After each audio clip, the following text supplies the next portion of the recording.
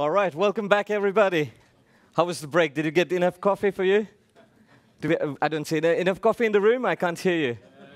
All right, okay, now we're talking. Hey, welcome to the second part of our, let's say, first portion of the day. Very great start, great speeches in the morning.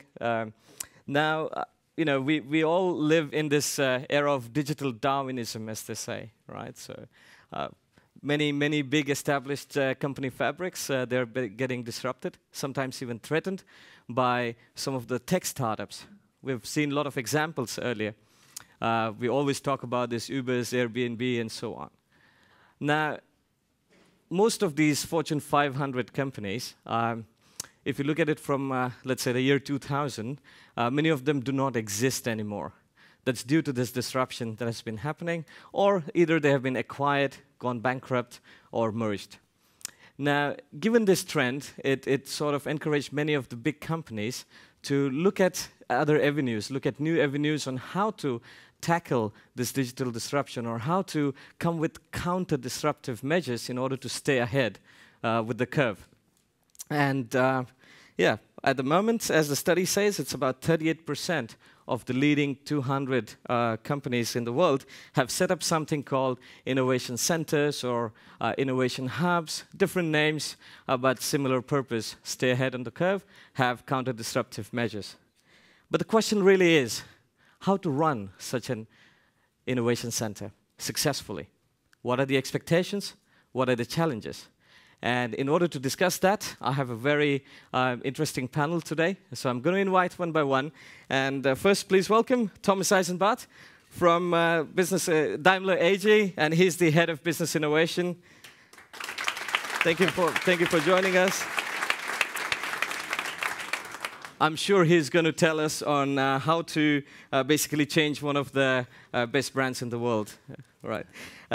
Next, I would like to call up on the stage Sebastian Fittko. He's from the Berlin Outpost, heading the Berlin Outpost for RWE. Thank you for joining us. So Sebastian, for the last 15 years, has been working on the periphery of the corporates and the startups, and happy to have you here to share your experiences. Next up, we call him Mr. Innovation Center in a way, Olivier Hervé. He's the principal for strategy and transformation at Capgemini. Please welcome. Well, I think Olivier and his colleagues, they're sort of the closest observers of this overall trend and the innovation centers, and look forward to having your views on this fantastic topic. Next up, Head of Innovation Center Network for SAP, Jürgen Müller. You've met him earlier. His job is to find the next big business for SAP, next big billion-word business for SAP, and he's my boss. So welcome, and it's going to be a little bit free, so if you have any questions, just raise your hand. The lights are not that powerful. I'm sure I'll spot you. So, first one, Thomas. From car sharing to self-driving cars, batteries for homes, how does Daimler tackle all these challenges? Yeah, well, it's not a crucial thing, or it's not a magic thing. I think we started in 2007 with a group of people, and basically this is the size of the group didn't change a lot during that time, and we had a direct link to the board, and we had the great freedom and the budget which we never spent during the years. So the big freedom, and then I would say that's how we started, and we are questioning ourselves every day if we are doing the right thing, if we are going the right direction, if we're having the right people. If we should give up the whole thing, because at the moment all the business units starting their own activities after 10 years, which is super. And we thought about, okay, having a big party and finalizing business innovation at Daimler, because the job is done. So that's the kind of, let's say, atmosphere we're working in every day, question ourselves and looking forward and being interested in new things, like SAP doing here in Berlin. So what's the role of your innovation center in particular? At the beginning, we were named as a think tank. The aim was to work new business models out until the proof of concept is done. So we did we had a stage gate process. We developed all the tools, you know, for ourselves. And then we did basically two things. We did an internal pilot and then an external pilot. And so we did it also with Car2Go. And also when we do pilots, sometimes because we have a big brand, we do it not in a big city or in a very spotlight city. We used for Car2Go, some of you might know it, Ulm. So if that wouldn't work out in Ulm, nothing would happen on the world and there were no damage at all at Mercedes, despite the fact that maybe the Swabian Zeitung or the Ulmer Zeitung was reporting on it.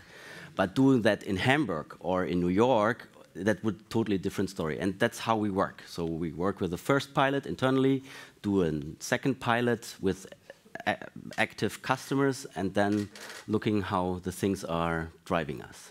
Okay, that's good. So Sebastian, how does your setup differ from what we heard from Thomas? Yeah, so maybe it differs in that way that when you look at the situation of RWE as a large utility, they are really confronted with a big change due to the energy transition. And so there will be no stone on the other, let's say in 5 to 10 years, and the business model definitely will vanish.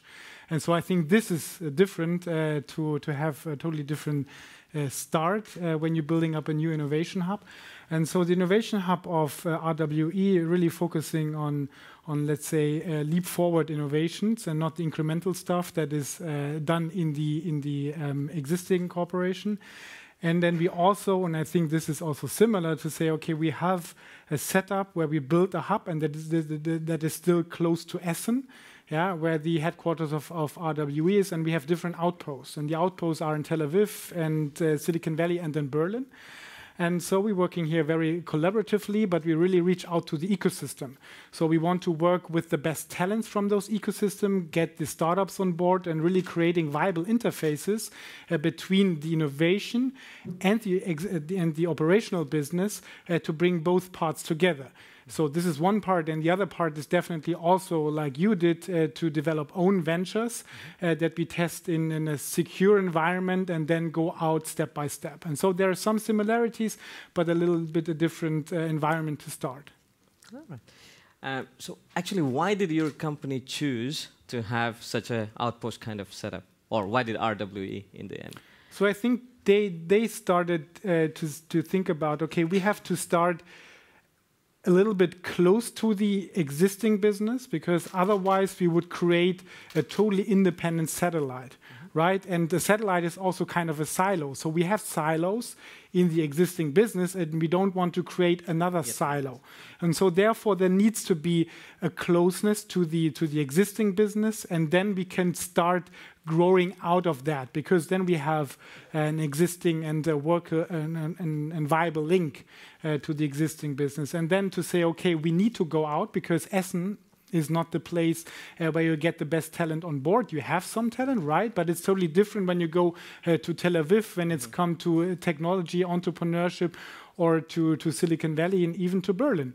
And so I think it's smart to do it that way, because we were able to start last year very small, and we were able to do our things by ourselves, and not looking all the time what Essen is doing. And that helped us a lot to do the right things first and then grow. And now we're having a good established link, not only to the innovation hub as itself, but also to the business.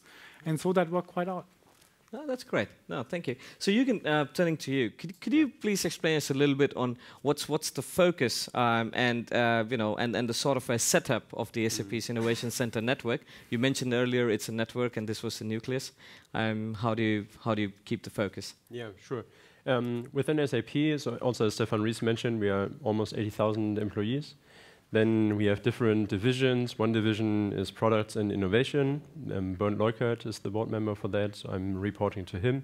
So you need board backing in order to do something like this. And then, of course, so SAP serves 25 industries, like automotive, like utilities, and we serve 12, we call it lines of businesses, like HR and procurement, supply chain management, all these things. And this is where we spend most of our energy, most of our money is coming from. And each and every of those segments have the task to being market leader or becoming market leader. So these are the goals. And then you focus on that, which means you need to be super innovative in that space. But it also, we did an analysis of why do large companies fail. And you see at least 3 things. You miss out opportunities beyond this focus. You miss business model innovations. And you miss potentially disruptive technologies. So that's why and how we founded the Innovation Center, which is like around this 25 by 12 metrics. So we really look at what is beyond that. And it's not more innovative. It's not the smartest people are working there. It's just a different role that you need in order to keep a company healthy and successful also mid and long term. Thanks, Jürgen. Olivier, typical setups? Anything do we miss from your study standpoint? You've been very closely observing them. Yes, well, it was quite interesting because when we started these studies a few years ago with about the Corporate Innovation Center, we found out, well, I mean, there's no such Corporate Innovation Center, only one type of it. And it starts with the names, right? You have the labs, incubators, accelerators, hubs, etc. So, and everybody's asking itself when setting up an innovation center, how should I name it? Should it be the next incubator, the next accelerator?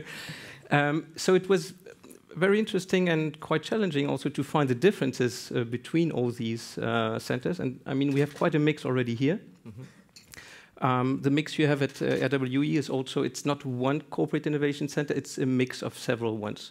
So we try to structure them saying there are these innovation labs, including incubators, but also the accelerators, which have these batches of startups going through several times a year through an innovation center.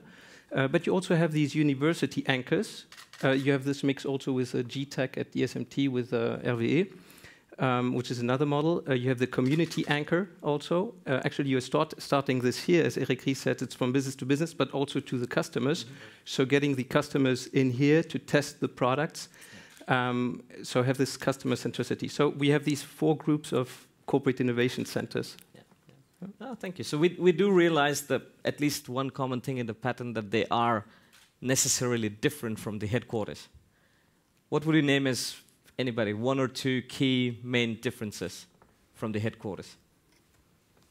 So I would say we are absolutely in exploration mode, and so the corporate headquarters is more on exploitation and strategy for the whole group, and so we have much more freedom, and we need this freedom because we are moving in an area of uncertainty, and we have to deal with that. So strategy is a constant flux and development for us, and so we have to move differently, and we have to be much more open to the external world, because we have to create a kind of a network organization that we already hear before, because otherwise we are not identifying those opportunities that are really could change the game.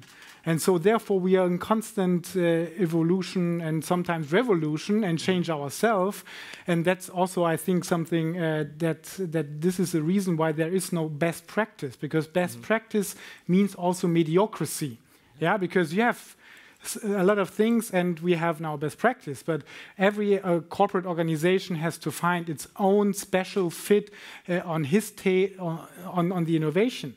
Yeah, and therefore we have to aim for excellence, and excellence means we are on top of not mediocrity. I think this is something that's really important. Yeah. I think 2 remarks from my side.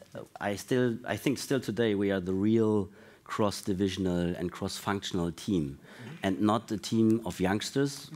Guys, old guys like me, basically are surrounded by a lot of young people, but they have 15 to 20 years experience in their field as designer, as production guy, as engineer, as a sales guy like me. And so this is a totally different atmosphere, and we built up the company in a very small group, the whole world and the whole experience in it. And the second is that we do not a lot of PowerPoints. We try to build something very fast and spend money for that. And usually before you can spend money in the headquarter, in the company, you need 10 signatures, you need the budget built before, 1 year before, and if it's not in the budget, then sorry, we didn't plan it, so we can't do it. So different. And even we're not using our purchase department. If we need something, we go there and buy something, and that's it. But that's an amazing point you brought out. But that freedom comes with certain challenges as well, I'm sure. What are the key challenges from your side at Daimler that you face? Let's say just one or two comes to your mind.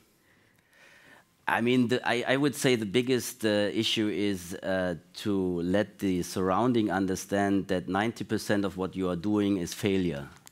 And that's incredible if you say you have 10 millions and you just lock them into the basket by 9 million. Yeah.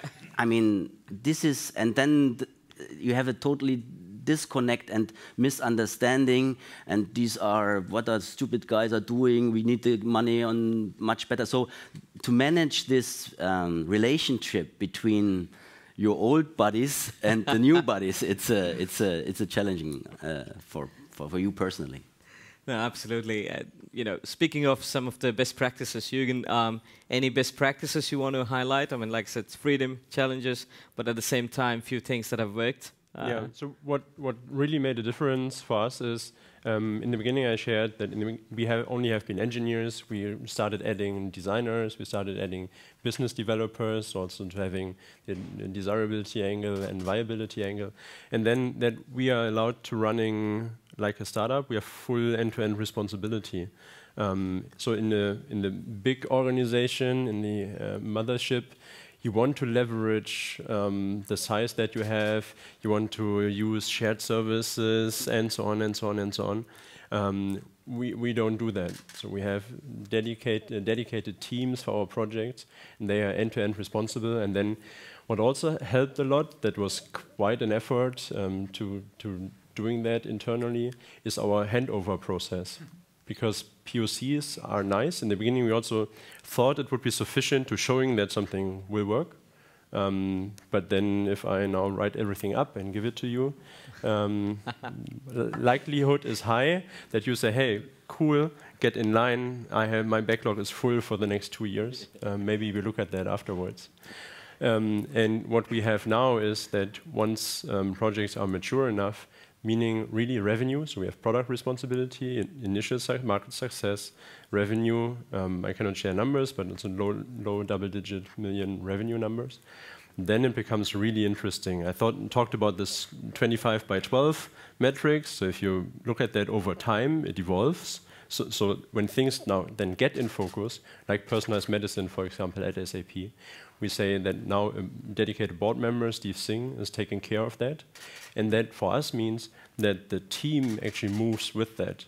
So out of those, in the beginning, there were 4 people with 40% of their time in 2013. We built that up to over 50 people working on the topic.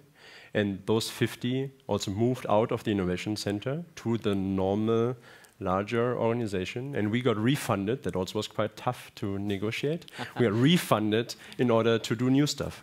Did you manage one-on-one? No, which is okay. Yeah. No, that's you great. You also have to prove yourself again and again. So also for new topics, it doesn't, as you also said, start small. So it doesn't make sense to then put 50 people on a topic that you still need to explore. So it needs to go step by step. Upen, if I may add something to the best practice point and this handover piece, that's absolutely critical, because you can have the best idea, the best POC, it's just bring it on the road, yeah. And I think, like, just to give you one example, BMW Garage, as a competitor, they have this BMW Garage. The ideas they have, or the startup they bring in, they make them work directly with the corresponding unit within their company. Yeah, so they have them working on the concepts from the beginning. So you embed it and roll it out within, as you do the POC. Right. Oh, that's interesting. So when it comes to this handover, or let's say scaling the innovations, what do you think is a better option, Sebastian? Any thoughts about scaling it in-house or exit in a positive way? I mean, word exit. So it really depends on if the innovation you're working on, no matter if it's internal or external, could really impact the business instantly. And if you can show that you're able to move the needle, whether it's cost-wise or if it's revenue-wise, then you can work with the business. But otherwise, if it's more an innovation that's going to need a couple more years, then you need the end-to-end responsibility or someone who's doing that outside, because otherwise you're adding too much things that will bring the probability of success down when you have to deal with all the things you have to deal with inside the company. And I think you have to bring it out. And this is something that we also learn, because in the beginning you start with people from the inside, they have RWE contracts, and then you build a nice idea, and then you realize, okay, we have to spin this out. And then you have the people who are responsible for the project, and they have to leave the company, to become the managing director of a startup. Even if it's well funded. So this is a fundamental change for the people worked before inside the corporation. And so we had to learn how to deal with that. And in the end, we came to the conclusion that there's only one way. They have to give up their RWE contract away. They have to stop, and there is no clause of coming back into the organization. And why is that? Because they need to be really 100% committed to what they do, and they believe that they are going to be successful. We know they're going maybe to fail, or probably they're going to fail, but if they're doing a great job, all doors are open for them. Right? But it's really important to do that and say, okay, you're now in a startup. And if you don't want to work in a startup, maybe you have to doing the next project inside the organization, doing innovation. But if you really want to build a startup and scale it up, then it's a totally different game. And RWE takes a stake in those startups, or how do you do it? So this is also a challenge, because if you invest a lot of money inside the organization and you spin it off, then it's a matter of the valuation you already have. So we really try to do it as early as possible, and to prevent some taxation issue and transferring all the assets over to the spin-off, and that we are possible, or that we are able to give a good amount of shares to the founding team, because this entrepreneurial incentivization is really, really important. And I even would go that far that we need to be much earlier in the process and say, you have a validated idea, and we give you a good seed investment to start the company, and we're giving it to you as a convertible loan, and you start your own company. You own 100% of the company, and we convert our investment into shares with the first investment round, whether it's external investor or maybe internal investor. So then you have a 100% entrepreneurial setup. That's interesting. So speaking of, again, the whole idea is, even though we have that flexibility, everyone expects that the innovation center is successful, right? So that's somehow there. So do you think there's a danger of making it a little bit redundant? So Thomas, what are your views of what happens after you successfully deliver over the innovation, or hand it over, or scale it? I'd like to say that at the moment we are at the process of thinking most of our projects who were dying out in the business function later on, we felt, okay, after 10 years, we give them too early to the business line. And now we are thinking, how can we prevent that these are dying out in the business line? And I think there are two aspects. First is that we are trying to discover new functionalities, like an incubator, like other organizations within the network who grow these businesses longer to a more mature state. And the other thing is that, as I said, also the business units creating their own innovation hubs. And with that, the understanding of something different within the normal operative planning is coming, and we have to develop something is also increasing. So we see there a bigger chance first in keeping it as a unit within an innovation hub, within maybe new business incubation. but also having the opportunities with these business units with their hubs, that we create there an understanding for this handover. But we gave most of our projects too early into the business line. Right. So you do, Olivier, again, based on your findings. I mean, very interesting point. What's the average, let's say, feeling that you get from the market? What's the right point? How far should you go before handing it over?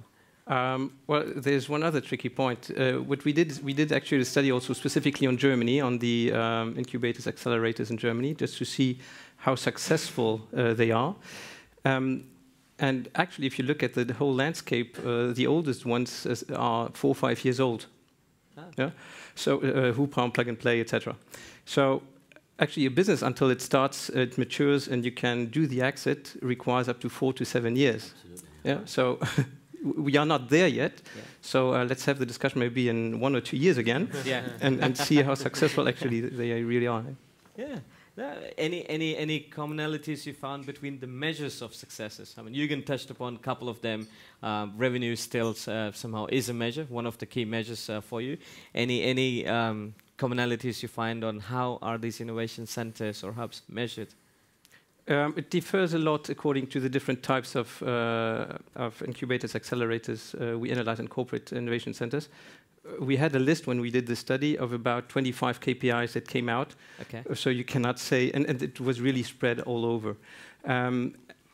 It's quite tricky because at the very beginning, what you want to make sure when you start a corporate innovation center, which wants to collaborate with startups, you have one simple KPI is how many startups can I attract?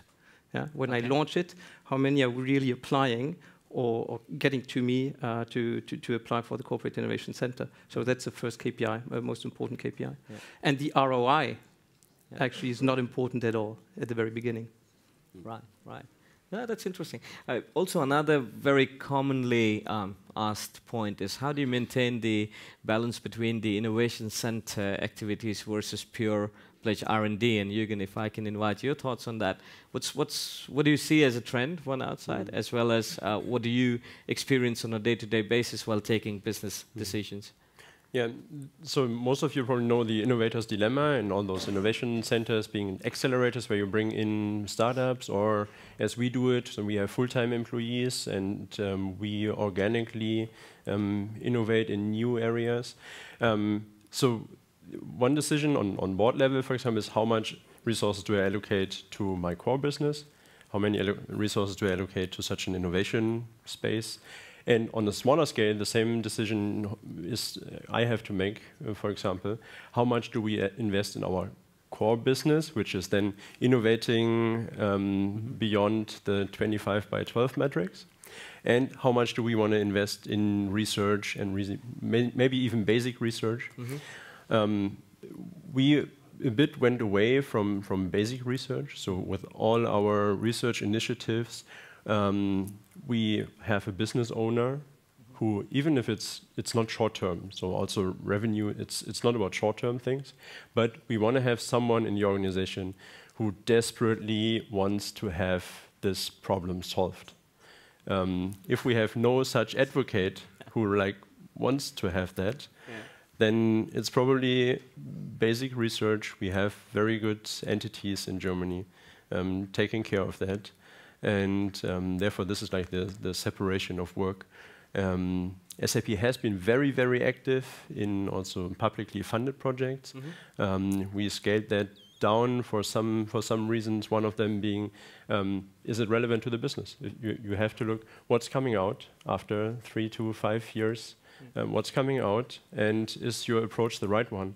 And I think here we also got investment from Bernd Leukert to doing research programs with our money. So we are not dependent on additional money from the German or European government.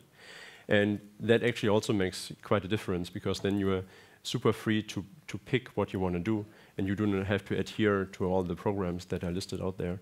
And you have to participate because you want to do your PhD, but your PhD takes longer than the 2 years that the project is running, and then you have to select a new project. Success rate of applications is like 20%, something like this. So you have to apply to 5 projects. Probably only 1 or 2 are really relevant. So that circle of how research is being done, I think we also solved and have now a good way. We always could do more. Yeah. I'd like to do more, but of course, also in that setup, you have like financial boundaries you have to adhere to, and that's fair.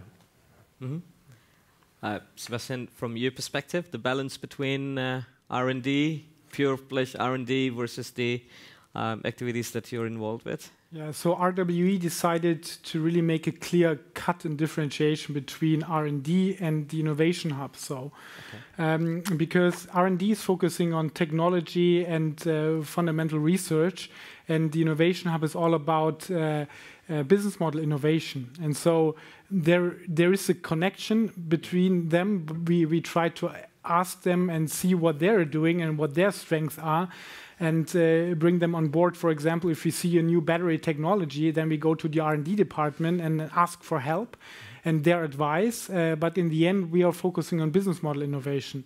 And so there is no overlap or concurrence between each other, and we try to do the business model part. We are doing exactly the other way around. Because we were started like totally independent. I'll get rid of the R&D department, and since 1 year we made us, but also the organization, understandable that there is like a kind of a yin and yang. The technology is basically in nearly 80% of our cases the basis of a new business model, and therefore there has to be a strong link. And the major proof of success is our MB Energy, which we are founding now, and our batteries we are creating, and that we are going to be in the same direction, because that was purely because we went there, made workshops with these guys and said, okay, what can we do? And then we try and find out, okay, let's try to make an ecosystem also for the home with the car, combine it somehow. What can we utilize as assets we do have? What did you develop already? What we can use? And so we are standing here sometimes in front of the RD, and we are like this guys. So we are going more and more closer to them, because also what we experience from the cultural aspect is, you know, the new hipster is probably the old engineer sitting at the dock where he was, because he has the knowledge which we just have to open up a little bit and to bring them in a different environment with different people and let him some freedom, because he is locked up in a very tight measurement of what he has to do. And that's probably the new ball of the game, let's say. Unlock your engineers sitting on a lot of knowledge, but is not able to bring it out. Yeah, now that's fantastic. You mentioned brings me to my next and favorite topic. You know, where and how to find those new topics, especially in the established fabrics. You know, where there's certain expectation. So one such unlocking measure. Any other thoughts, Sebastian? Yeah, so when you look at what RWE is facing and where RWE is coming from, so RWE is coming from a 5-5-50 world. So that means 5 years of planning, 5 years of building, and 50 years of operations. And the whole organization was really focused of doing that, and so that was their business, and it was really profitable. Yeah, and now they have to change. And therefore, you have to reach out. And there are a lot of startups in the energy space. And when you look, for example, at peer-to-peer energy trading, so you're really attacking your own business, because then you're cutting yourself out as the middleman, and maybe you're only a platform provider in the energy world. And so how to do that? So yeah, you're building up some core competencies, but you're doing that a lot with the external world. Looking at blockchain, for example, how to use blockchain to do the transactions, for example, on such an energy platform. And therefore, we're really open and working together with the external world and try to find projects and doing pilots together to really learn from each other and find business models that can help the startup and also RWE, and not only be the retailer of the startup, but having joint business models to create some parts of the new energy world. Right. Right. No, super. Thank you. Any thoughts from you, Olivier, on particular interesting ways that you've seen people looking for those new topics? Well, actually, that's one of the main reasons to create this innovation center. It's actually the reason number 2, to gain these insights on new markets and new trends. Yeah. Because if you live in your own world the whole time, you don't have this access. And actually, the first reason to build up the innovation center is to have the network to get these trends and insights into the company. Yeah. Coming back to this split between R&D and Innovation Center, I think it depends on what you're looking for, on the purpose also of the Innovation Center. If it's more about incremental products or services innovations you're looking for, you want to have quite a strong link. If it's a completely new business model you're looking for, you want to have a dedicated space and, I'd say, different people. Yeah.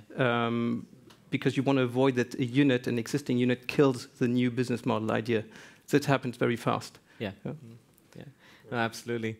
Jürgen, any thoughts on briefly on sourcing ideas? Yeah. So one of our values in SAP is, we have like values of our employees is be and stay curious. So that we give all of the 300 employees that are working in Innovation Center Network. So really, it's a group thing. Everyone has the ability and can contribute.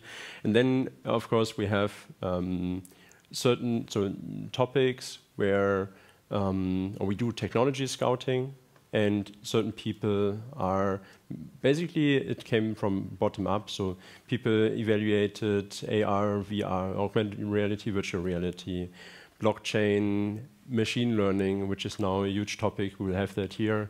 We had to move that to center stage because there's so much interest for later on.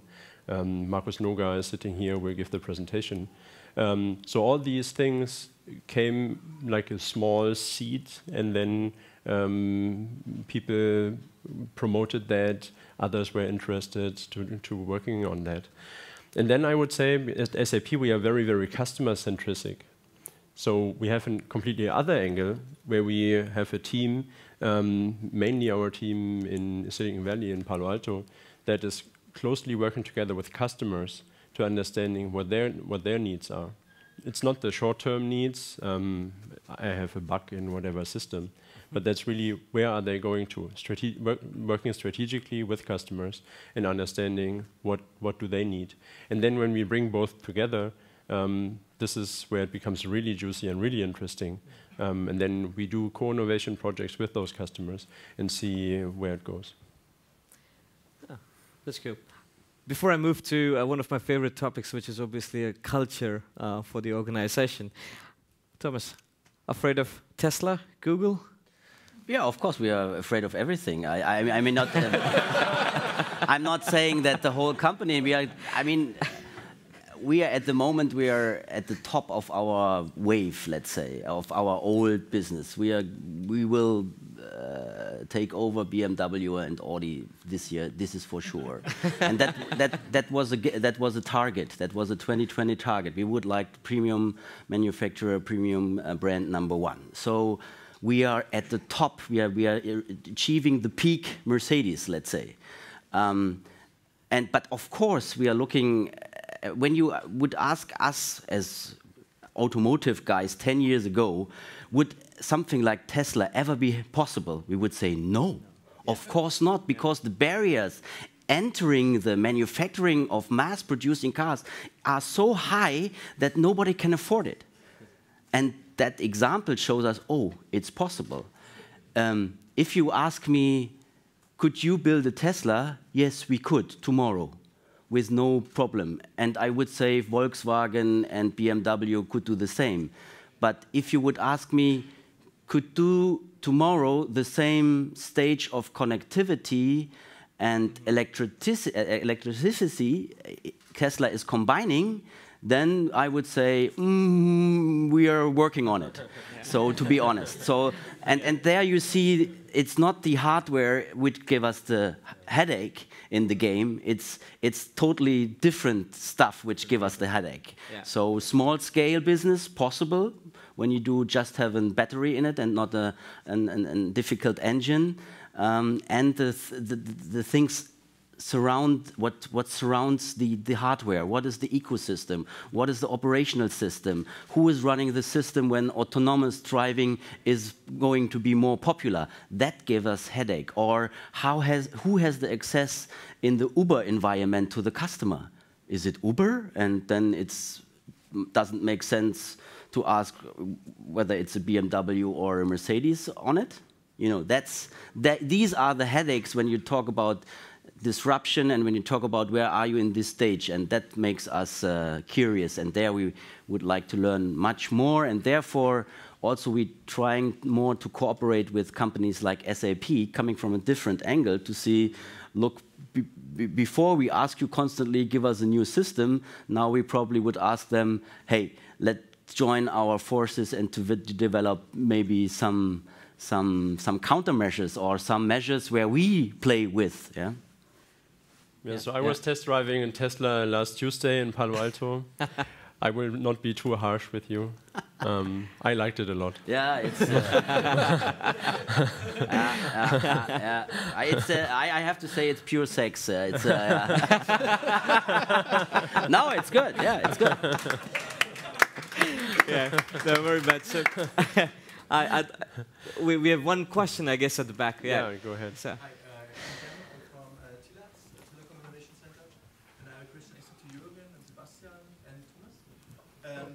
But then you also can ask Olivier. Maybe me. He's French. I mean, we should take care of him. Yes, right? So the question is a little earlier about the innovation transfer internally. Yeah. So the difficulty I see. Oh, very good. Thank you. So the difficulty I see is, so we experience this a lot, is that you have great ideas as an innovation center and you may be cannibalizing existing businesses, right? And people, product managers at the organization hate you for that, right? So the problem you have is the cultural problem. You're coming to that a little later maybe, but you had it earlier in the discussion. How do you align that this is actually an opportunity for the future to survive as a company or stay ahead of the game? How do you do this? And so this is the one question. And the second question is everyone talks about digitization and bringing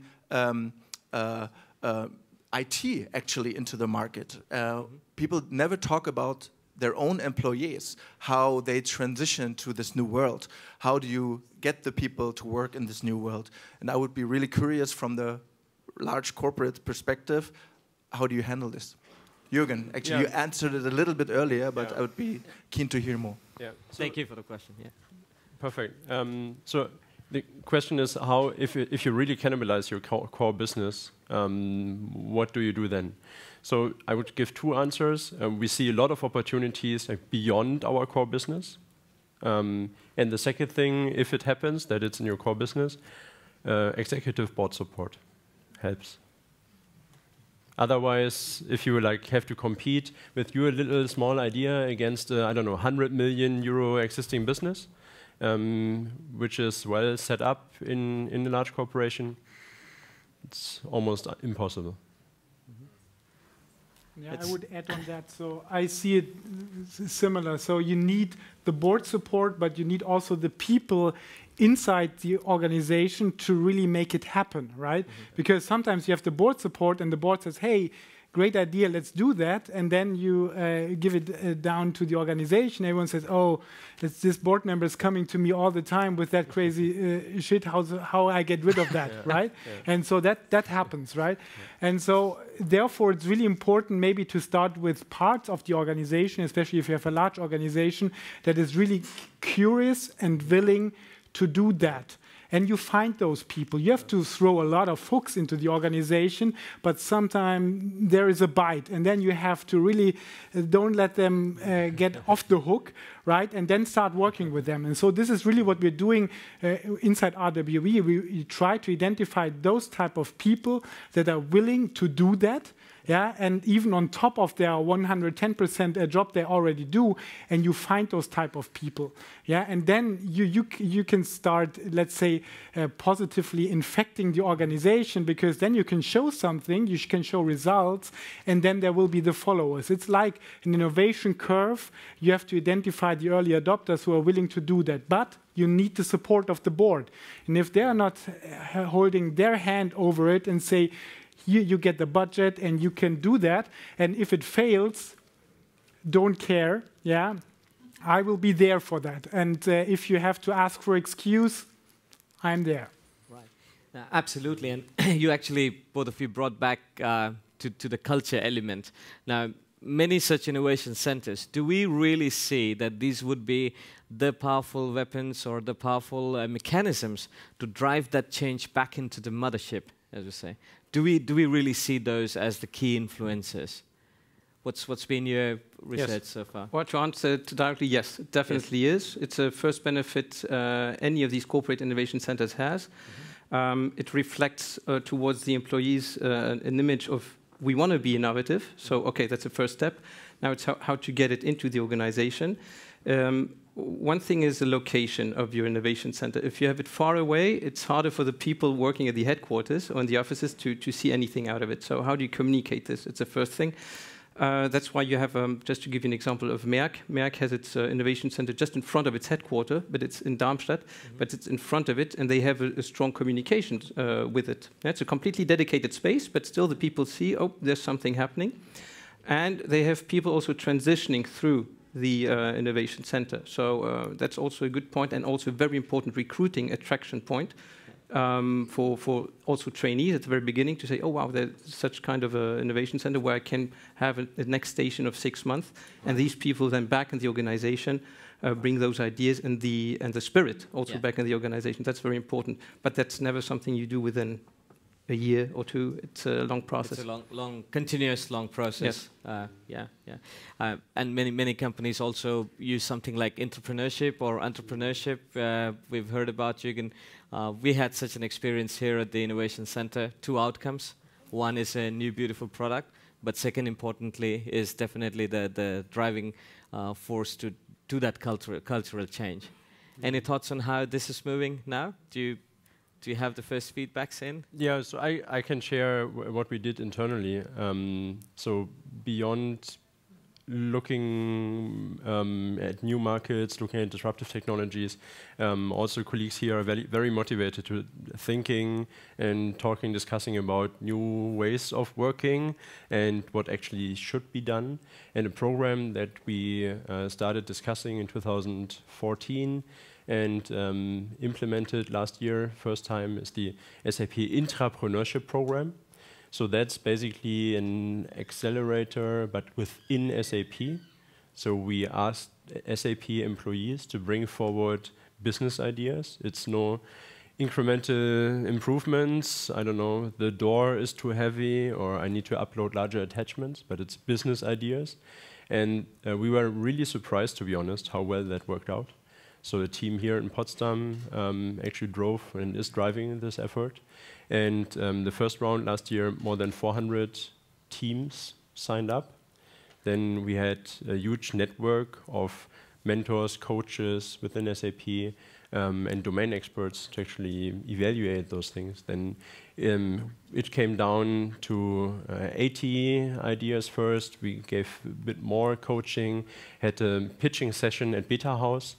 And in the end, we have like 5 teams that succeeded the last stage.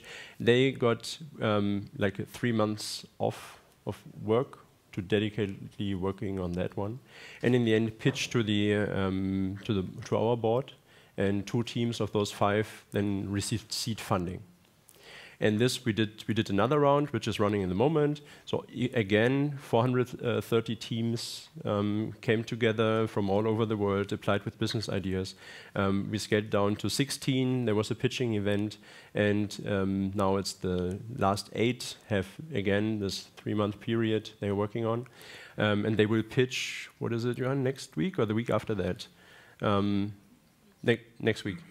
Yeah. So next week we again have a pitching session, and actually that was so popular also within the SAP Executive Board that they said, okay, when we talk about giving something back to the mothership, they said, okay, this is so interesting. This shouldn't be an initiative just driven from the Innovation Center network, but we lift that to a central organization. So we have Quentin Clark as our Chief Business Officer.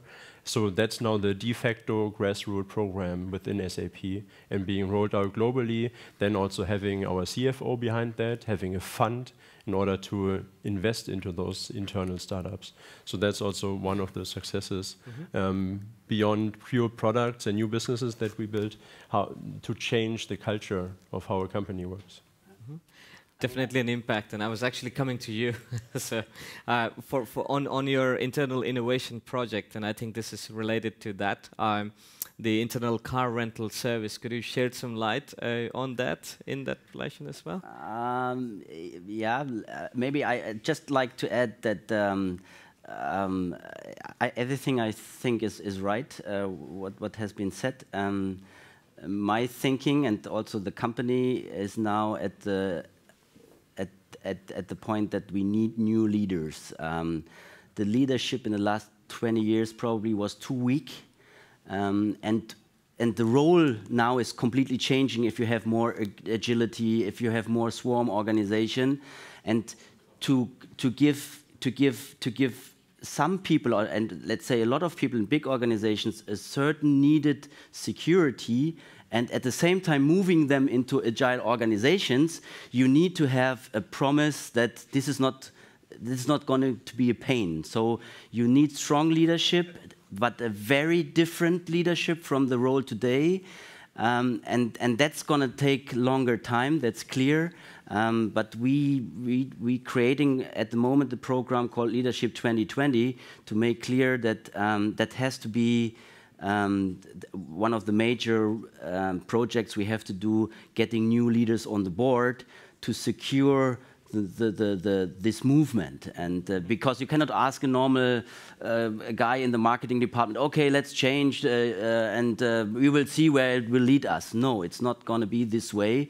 You have to guide him, or to give him a ground of something. Yeah. And coming back to this internal rental company which we founded, this Mercedes-Benz rental company. I mean, it's a totally different business for the Niederlassung they have to undertake. Before they had Sixt and Avis there, and you went there, and the customer gets his car, and probably he gets a Mercedes. Sometimes he got a Audi or a Volkswagen or whatever. So we had to change that. Everybody had to understand it. But of course, we had a massive against it because you have different Niederlassung, retail organization. You have different wholesale organization. You have the headquarter organization. You have all the politics involved. Where is the risk taking? Where is the risk sharing? So, you know, to milk that, it cost us 6-7 years to understand that, okay, this is going to be a business, and this is very clear, close to the core business. It's not, we're not talking about some disruption. We're talking about giving a car of us to a customer for a limited part of time, yeah. And you might think, yeah, what's this? But that's the reality, yeah.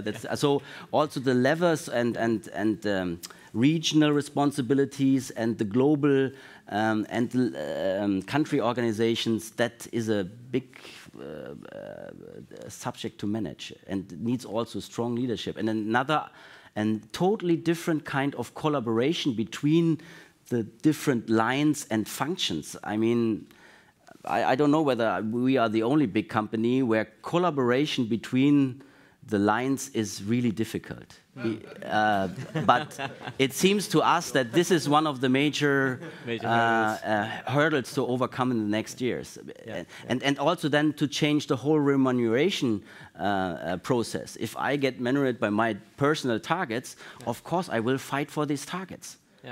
If I get remunerated by how many projects you did together successfully with 2 other business units, then probably I change totally my behavior, right? And that has to change. And take loans. Work. Yeah, and new ways of work. New ways of yeah, work. for Absolutely. And coming to that, sorry, the mic was here. You had one question, or we answered it already? I have, of course, I have a question, but I'm a little you nervous just have about the mic. time. Maybe Yeah. I'll talk directly. It's about, I mean, it comes to your last statement about how to incentivize. And I was really excited to hear that RWE is like trying to give 100% to the founders. And I was a little curious to hear from the other two, how do you foster entrepreneurial spirit? What are you giving in exchange? And I know that German companies in particular have a really hard time giving away shares. I mean, we have been working with the Telecom Innovation Labs as well, and I think that was a major issue to really identify the right procedure and the right incentives there. I'd be very curious about hearing a little bit more about this from the three remaining ones. I mean, we are in the middle of that discussion at the moment. We have no, I have no clear answer to it. But to give you an example of the stage of this discussion is that I'm 25 years working for Daimler. Say, okay, this is already a great, a very great achievement if you can work in a different environment. You can realize your idea. This is already something really big, and for 3 months you can work on that. And then the young guys say, no, it's not enough. I'd like to have then a share if that is then successful. And I say, what? No, you are doing innovations for Daimler. So it's not so, it's not so easy, but I understand, and we should adopt that to the bigger organization. And I think we have to find somehow a way, but it will go more in the direction you presented, more loose from an organization, and that means you have to find tools to build that relationship. And maybe it is then a 5%, 10% share that is for a Swabian not acceptable and will never, come to our mind, but we are working on it. No, super. Thank you very much. Interesting topic, interesting discussions. We could continue forever. Interest of time, I have to take just 1 or 2 final thoughts before I forget. Olivier, you've published 1 or 2 more questions as well. Okay. So just one thought, because one topic we are not going to be able to discuss right now, Olivier. You have published a great white paper on innovation centers. And I heard the rumors that it is already updated and we have the next version available. Yes. Well, yeah. Can we encourage everybody to tell us about it, a little bit about the refresh, and maybe you can invite them for a talk later? Sure, yeah. There are actually 2 actualizations. One is the global study we did last year. Now we did it this year again on the global scale. And the other one I think you're mentioning right now, which just came out, is about the German insights on corporate innovation centers in Germany, which is actually just published. And yeah, I invite you to enter into discussion or just to read it. Happy to. All ours are included? Pardon? We are all included? Some are included, not all. Wait, he's here to work on his, I'm sure he's working on his next update starting now. Yes, exactly. Yeah. All right, so there was a question, one more here. Yeah, please. Was there a mic somewhere? Mike. All right. Hello, Mike. Hi, Mike. My name is Uwe Groß from Porsche AG. We also build cars. Not as many as you, but also successful. I have just a question for all of you. We just 1 month ago, we just founded our own innovation center.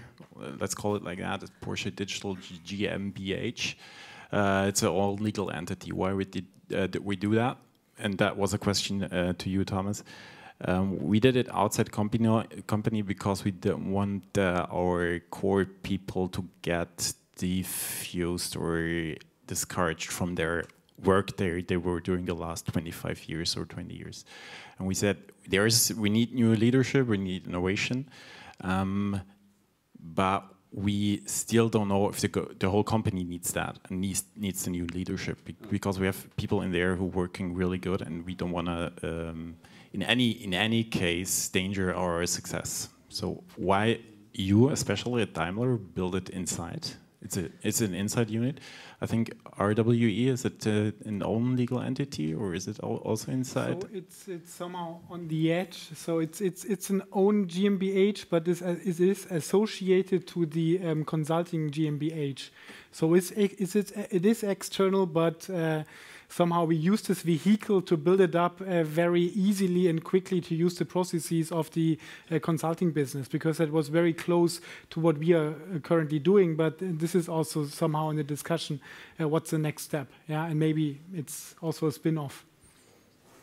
Yeah, for us the same basically. We started as a think tank, and now, as I explained, we are thinking over keeping new businesses longer in our hand in the kind of an incubation, and that's for sure we need then a separate legal entity for it. The advantages for that is then increasing to when you just have a think tank. If you really want to do business in something and you want to ally more closely also maybe with startups or with other industry hubs, then you need to have, in my view at the moment, a legal entity separately. Yeah. For SAP, it was a bit different. So we had quite a long stroke of acquisitions that totally made sense and are very good. But we wanted to re-establish and strengthen organic innovation. That's why we said it is an internal thing. We want to strengthen how we as SAP organically get into new markets, organically adopt new technologies. Actually, the fewest of the corporate innovation centers are separate legal entities indeed, but if you ask the heads, most of them want to be a separate legal entity and are working towards it. Yeah. I'm fine with our setup. Yeah. No, like I said, Tim, it's great, and we could really continue these discussions. I'm sure we'll continue it later in our networking opportunities. But so I would not really close it. I just give Jürgen quick thoughts, 30 seconds before I give the logistics information for the later part of the day. Yeah, actually, I wanna thank everyone and use the opportunity while we are all on the center stage. We will distribute later on to thanking all the helping hands behind that. So there's a huge team working and was preparing this day here for a couple of months and inviting people, organizing everything. You see, it's very nice here. We have a nice setup in the other building as well. Everything is prepared here. So let's give a round of applause to all the helping hands.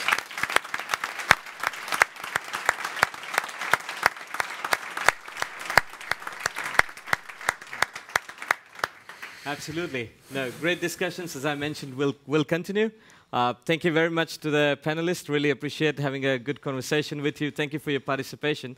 Now, I've got two important things. Isn't it lovely? Being a panelist, I always get the last word as a moderator. As a moderator, I always can steal the last word. So I heard that the food is getting a bit aggressive. So the next, so the next part is going to be a nice lunch and networking opportunity. But in order to satisfy your curiosity, satisfy that part of the hunger, the exhibits are also on at the same time. But they have a little bit of ability to delight as well, which means the desserts are going to be close to the exhibits. So I hope you enjoy both. Satisfy your hunger and get delighted with the exhibits as well. With that, my name is Upen Barve. I'm head of customer office for Innovation Center Network. Really a pleasure to have you, and I hope to see you at 1:30 at the same place where we'll discuss artificial intelligence and intelligent enterprises. Thank you very much for your attention. Thank you.